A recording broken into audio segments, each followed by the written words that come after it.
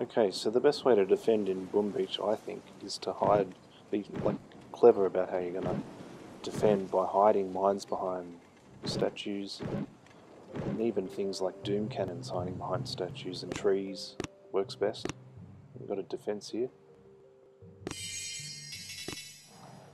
I've got a few examples of what I'm talking about with a warrior attack early. Let's see what happens.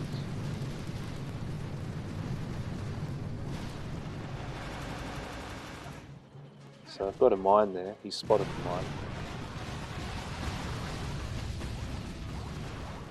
So just use the angle with the game haze to hide the actual items behind on that top corner.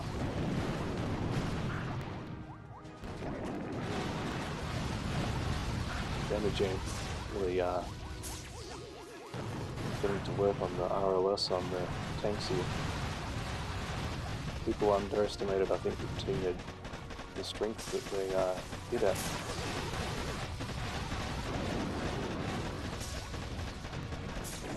I've actually got a boom cannon upgrading, unfortunately, but it still didn't seem to affect the outcome on this one.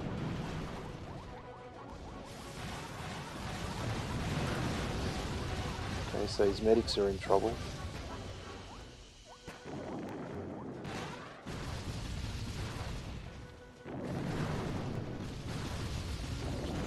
He's still in range of the rocket launchers here. There's no other real threat with that BC upgrading, so I guess he's just ran out of GB.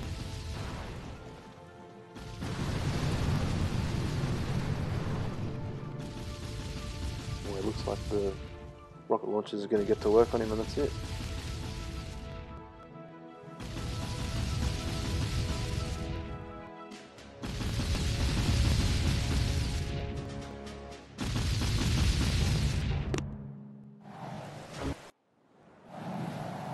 Okay, so getting back to what I was talking about with defending, this is a good example of the mines hiding behind statues.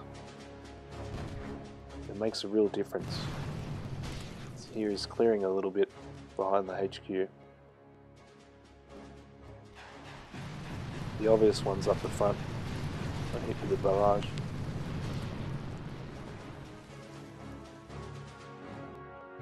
So all those statues in the middle actually have mines behind them. Max level. Okay, so he hasn't noticed and he's dropping it in.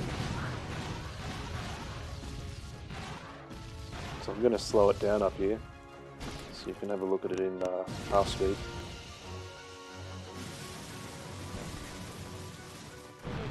So all these warriors, bang, absolutely torn to shreds. Now none of them are visible, like there's a couple here that he's noticed, but obviously thought, oh, that'll be alright, but the vast majority behind the statues that just tore him to shreds.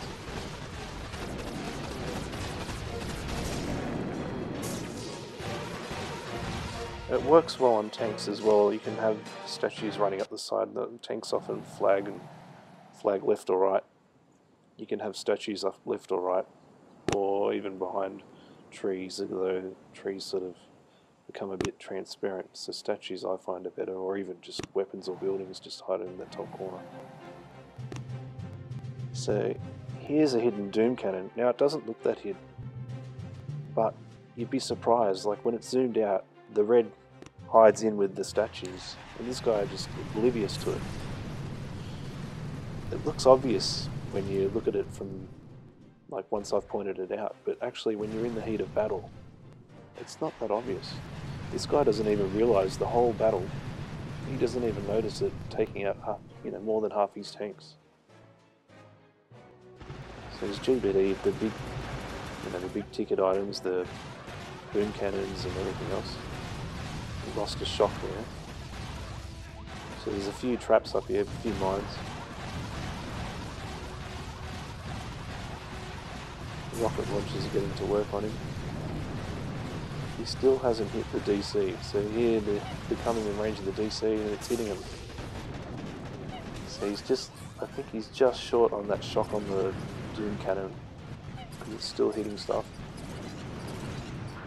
There's absolutely no idea it's there, even though it's, you know, seems in relatively plain sight. Hiding it behind statues actually makes a huge difference. I'd say, you know, 3 out of 5 players don't notice it. Seems quite obvious. It's also very effective at the side of the base where people wouldn't expect it. Or behind trees, obviously.